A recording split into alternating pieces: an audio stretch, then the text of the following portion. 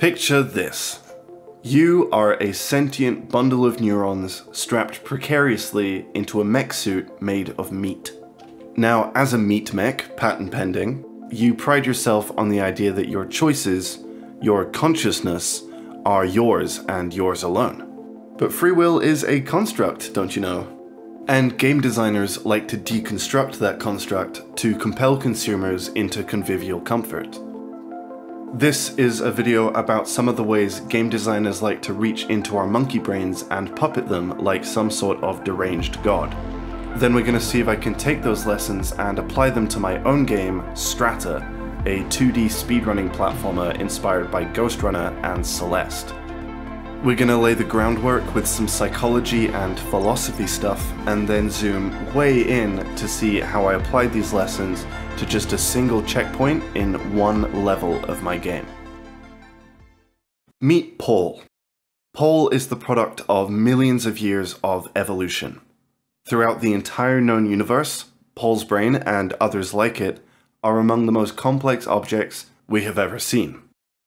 In addition, as an enjoyer of my videos and a clicker of buttons, Paul's brain is among the most advanced we have on the planet. Despite all that, Paul's genius level of intellect can be overcome very easily simply by showing him an animation of a number going up. You've probably heard of operant conditioning. Simply put, it's the idea that we can cause an organism to freely choose an action that we want by creating the expectation of a reward. Now, different rewards will work differently on different people. In Paul's case, he is spurred on by the idea of self-improvement. To him, seeing that new record text is enough to justify the hours of grinding that it took to get there. Jimothy, on the other hand, is an expressive wee bean.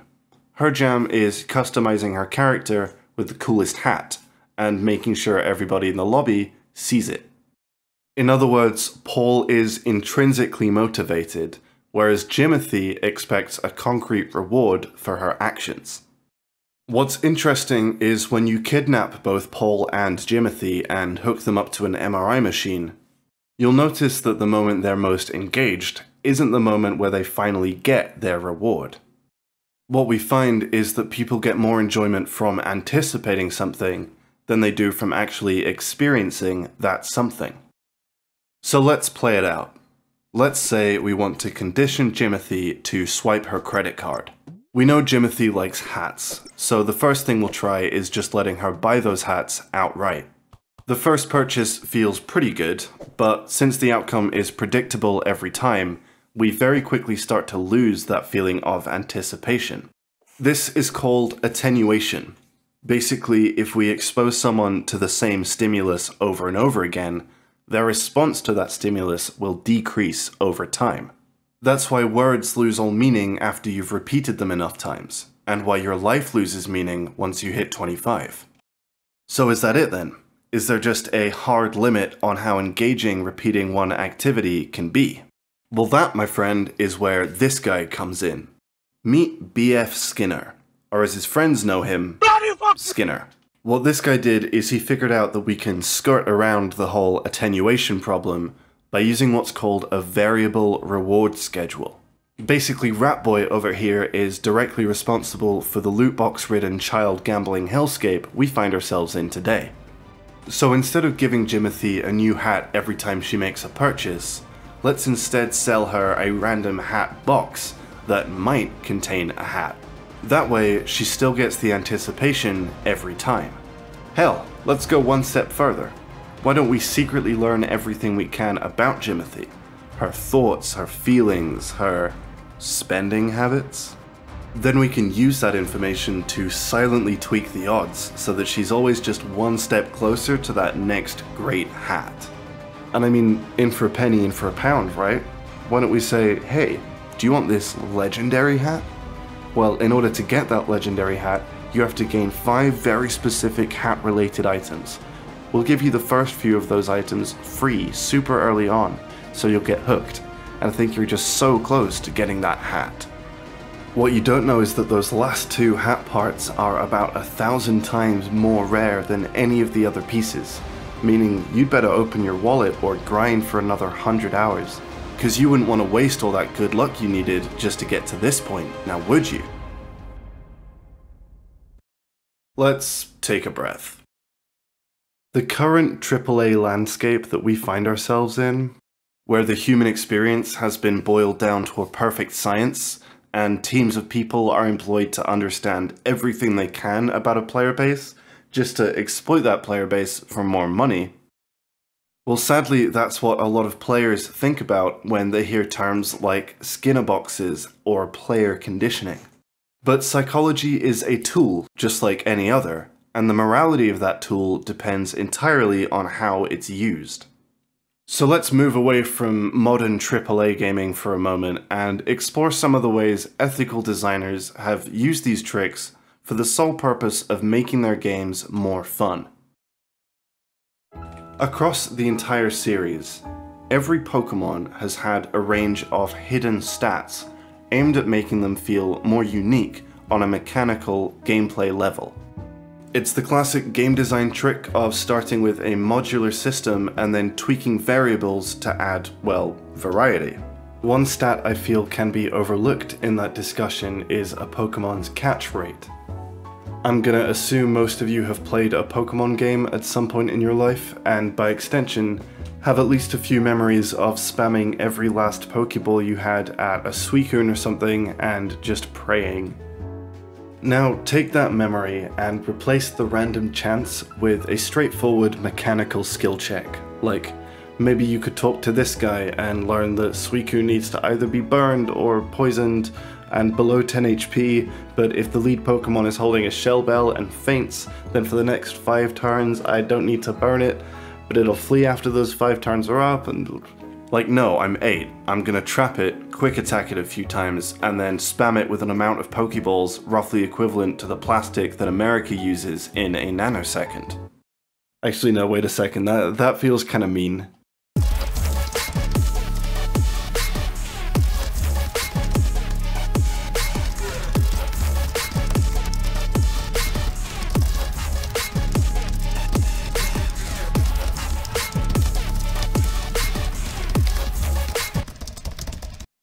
That's better. To have a 95% chance of catching Suicune under normal circumstances, you would need to use an amount of Pokeballs equivalent to the plastic that America uses in 33 milliseconds. At its most basic level, a game is just a conversation between the designer and the player. What randomness does is it essentially adds a third element to that equation where both players and designer have some influence over it, but the final outcome is out of their hands. It basically adds engagement by taking control away from the player. But this medium is all about interactivity, so surely by diminishing the player's capacity to act on the game, we're taking away fun? Well, interactivity in games has 2 components. There's acting on and reacting to. In deterministic or non-random games, players can reach a point where there's no longer anything to react to. They know exactly what's coming every time, and it's just down to them to execute their run perfectly. In random or non-deterministic games, however, the game is always acting on you through randomness. In games like Spelunky, mastery comes from understanding the game's underlying systems so you can effectively react to the random number generator. Now, you can make a game in any genre for any target audience and have it be anywhere from fully deterministic to fully chaotic. There are plenty of reasons to do both. It's just that all the operant conditioning stuff I've covered so far assumes we have some access to randomness. Now, as a mediocre speedrunner and person making a speedrunning game, I love deterministic gameplay. But if there's no randomness in a game, shouldn't the joy and anticipation wear off? Why is it that SM64 is still the most popular speedrun game after 20 years? Well, let's take a look at the big 3 of dashing, pressing crouch, and then jumping. Those games are Celeste, Strata, and Ghost Runner.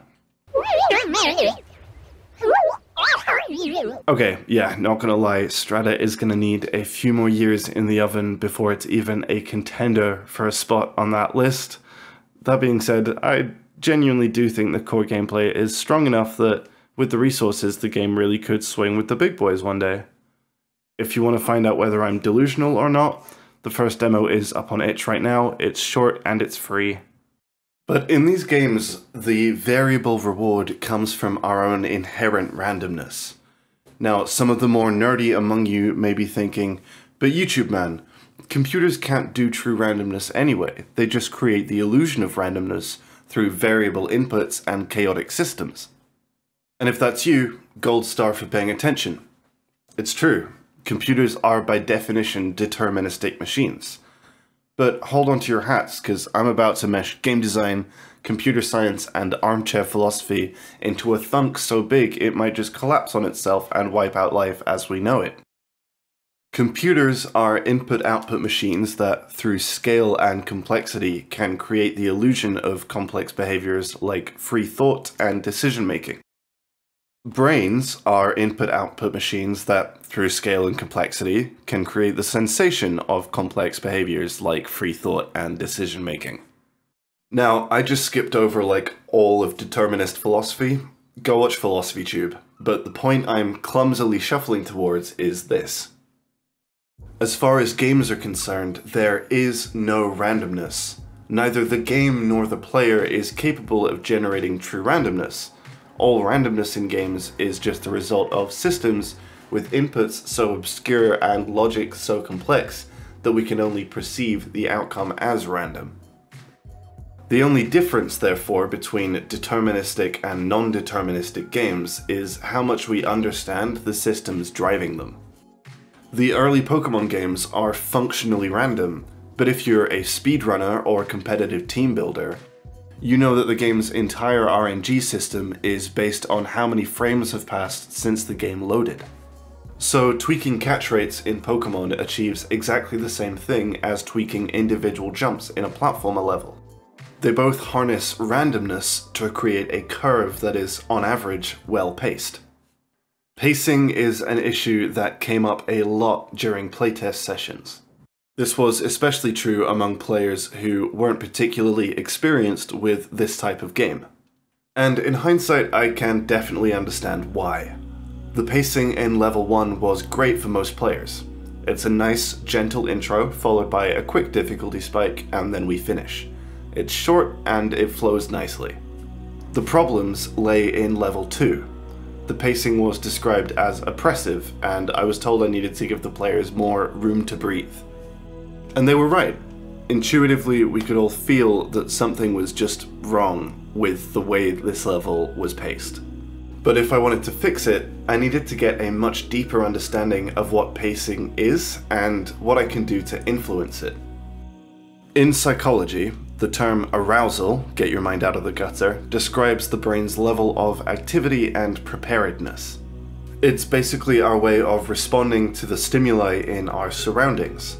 If our surroundings are stressful, for example if we perceive danger, our minds go into a state of increased alertness.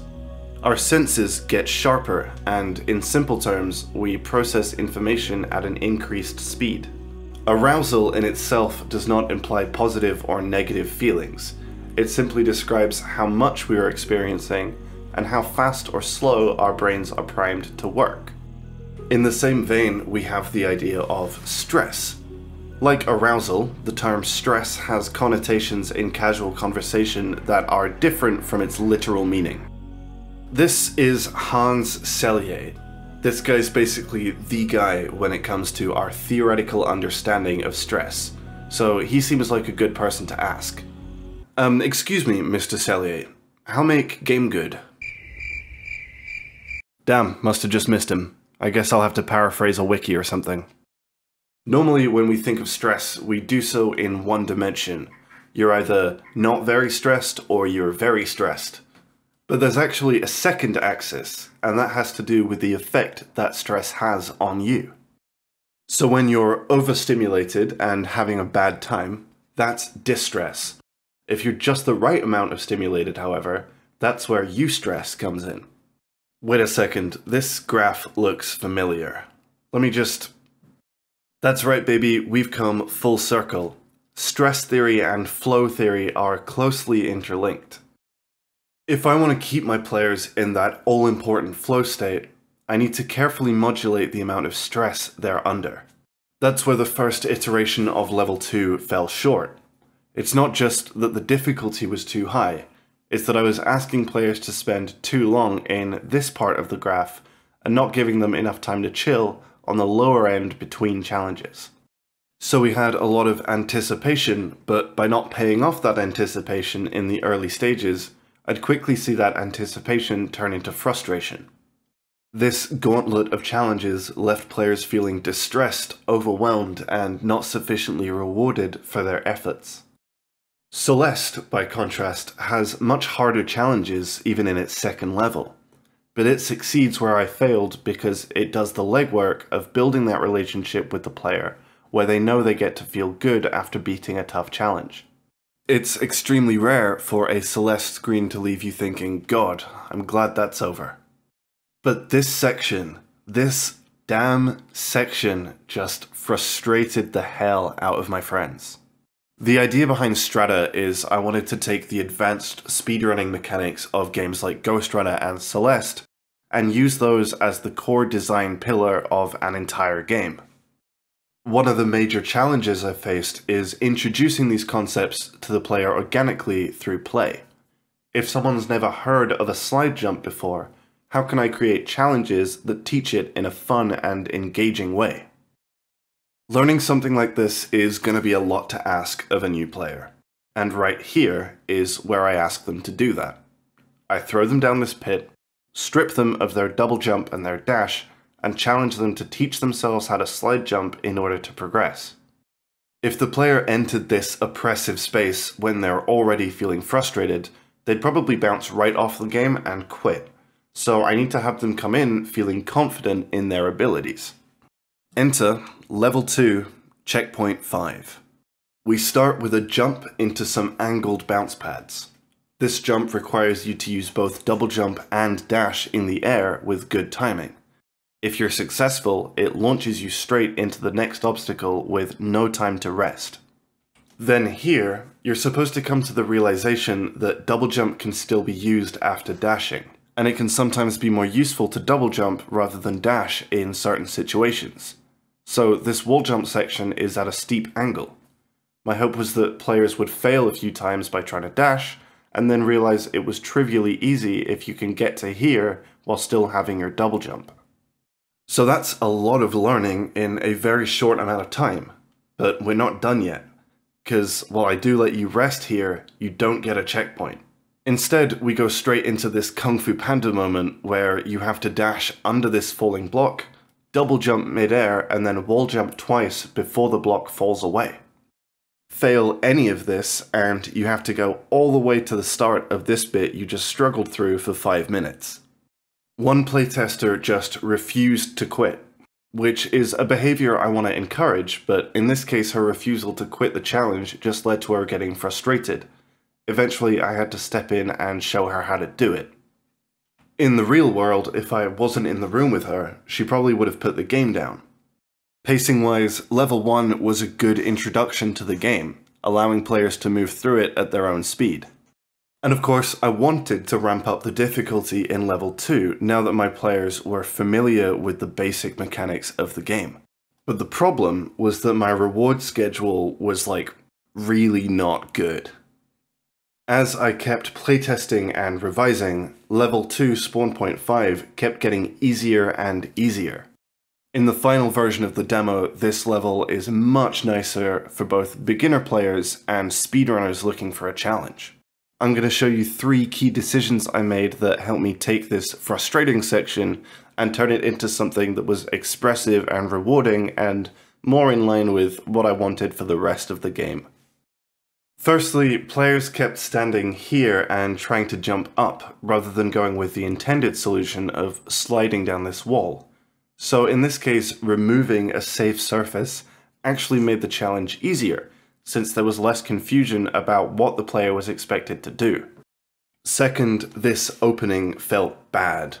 There was only one route through it, which sucked to speedrun, and for new players it could easily be overwhelming when being asked to do that much in a row with no downtime. So I killed two birds with one stone by swapping out these slanted bounce pads for horizontal ones. Now, not only does the player get some partially safe ground to stand on while they collect themselves, but a flat surface is much easier to hit than one that's angled away from you. I also made this jump way shorter. It used to be that you had to use both your abilities to make it. Bringing it in allowed for different approaches depending on what the player was most comfortable with. To balance out this reduction in difficulty, I added an alternative path for speedrunners that can save either a little or a lot of time depending on how well you execute it. So already this section has been improved massively for all types of players. People also weren't really understanding that they were supposed to dash here to get over these spikes and then save their double jump. There's this great video by a channel called Let's Talk Game Design where the host talks about using spikes not as an actual threat to the player, but as a perceived threat that guides them away from bad solutions.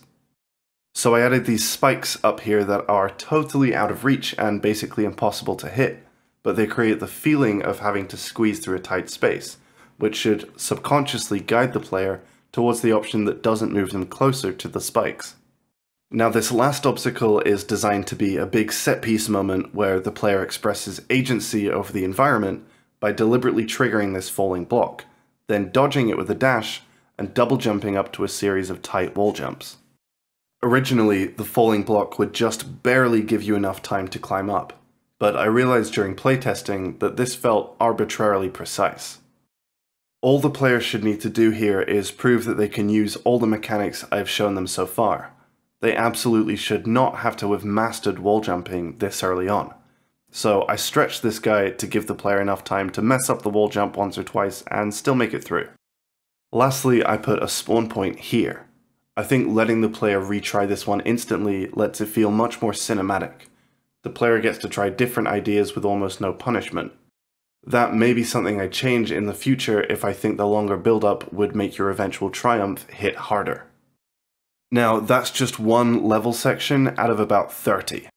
If I want Strata to be as good as it can be, I have to give that level of care to every platform, hazard, and interactable in the entire game. I think that would be a bit much for a YouTube series, but I'll be sharing a lot more of this level design stuff over on Patreon. Supporters also get access to new levels as I'm making them, so if you want more Strata or just want to support what I do, the link is down in the place. As always, a massive thank you to all the people who take the time to cast their vote to the great YouTube algorithm gods. I'm trying to graduate from lowly bartender with a music degree to full-time artist, so you guys taking a few extra seconds just to pad my engagement stats really does go a long way. I hope you found this 20-minute rant insightful, engaging, calming, relaxing, or whatever metrics YouTube is currently using to recommend new content. Anyway, video over. Bye.